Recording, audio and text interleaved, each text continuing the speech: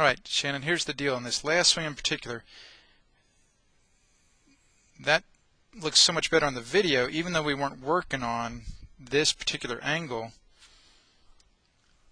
on the video compared to what you had a few weeks ago through impact.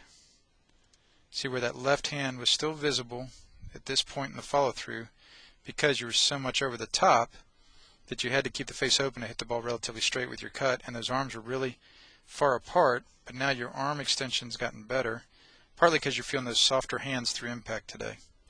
And then from this down the line angle, this one, man, looks just about, oh no, I didn't save all my, oh no, maybe I did. Yeah, I thought I did. Yeah, all my curly cues. Alright, so here's the deal. This one looks straight back and straight through, this last little wedge you hit.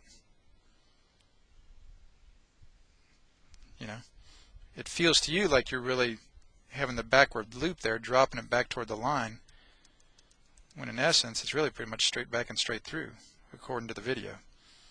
But now that was cool right there, wasn't it? There you see that little flattening out. See, it's more steep, and then it flattened out.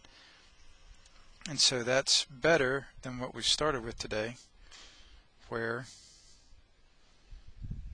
you know, it was real flat on the backswing, and then just a little bit above the downswing plane line, but there's that red arrow where, again, on the backswing it was flat and then steep, whereas this one, again, you just made there was so much more straight back and straight through.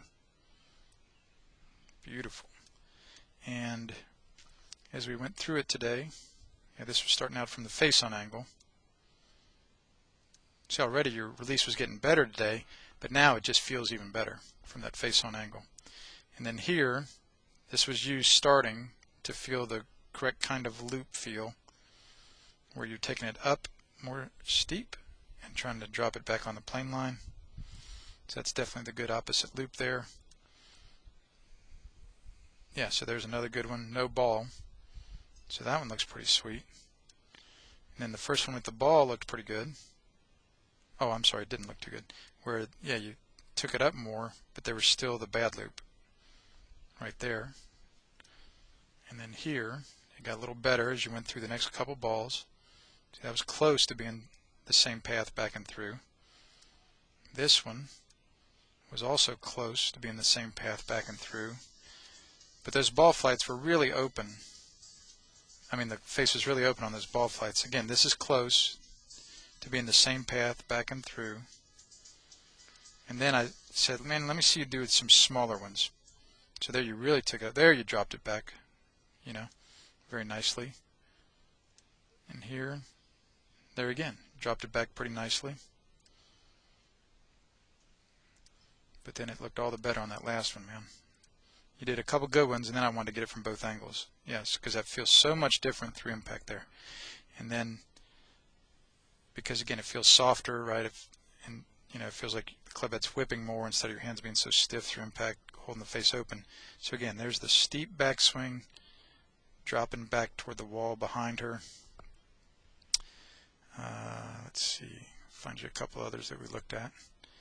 There's a good one here, where it's steep on the backswing, flattened out a lot on the downswing. Here's one again. The red line is the backswing. The orange line is the downswing. There's the backswing, flattened out to the downswing. Here's another one. Steeper on the backswing, flattened out on the downswing. And these are all different degrees of flattening out, you know, but it's just kind of nice to see that happen. And you start to have a feel for it in a general sense. Here's another one. Oops, that's Kenny Perry. Down at Valhalla in the 08 Ryder Cup. I really want to find those. Huh. Okay, I'll find it. Remember, one was Price and one was Perry. There we go. Yeah, there we go. The red line being the backswing when his hands are about shoulder height.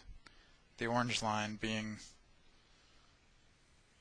the shaft right there on the red line on the backswing, but then by the time his hands get back to shoulder height on the downswing, there'll be more there, it's flattened out. And then I really want to find that one of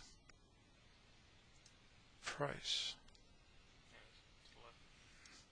Yeah, but that was face on. There's a down the line one.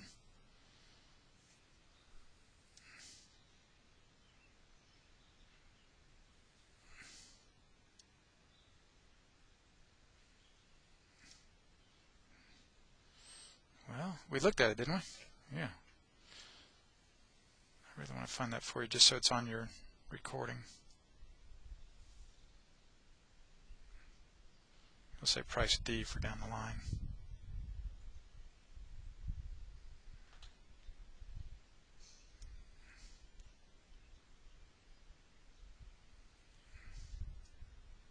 There it is.